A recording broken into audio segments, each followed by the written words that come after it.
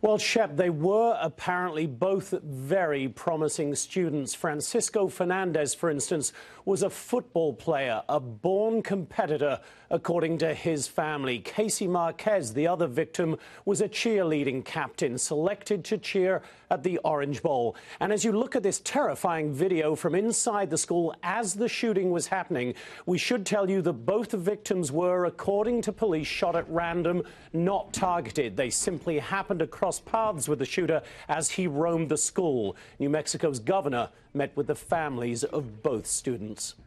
They seem to be just absolutely broken.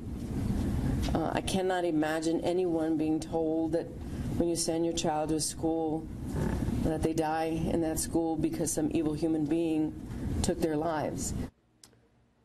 Now, the governor and other officials say the gunman intended to kill many more, but the quick actions of school staff following lockdown procedures and the police arriving within a minute of the first call saved potentially a lot of lives, Shep. What more have you learned about his plans, the shooter's plans?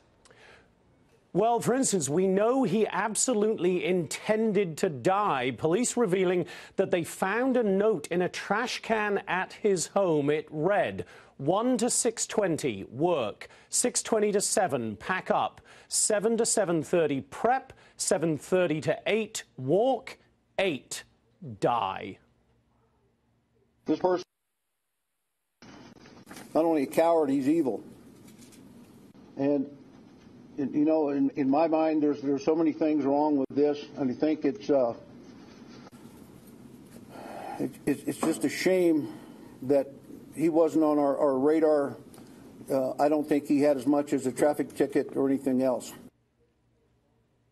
He was apparently on the FBI's radar. In March 2016, agents interviewed him regarding a comment he had made on a gaming website, apparently asking, if you're going to commit a mass shooting, does anyone know anything about cheap assault rifles?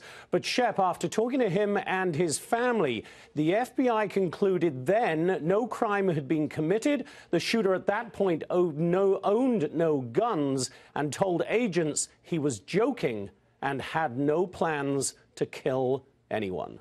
Shep. Jonathan Hunt in Los Angeles, thanks.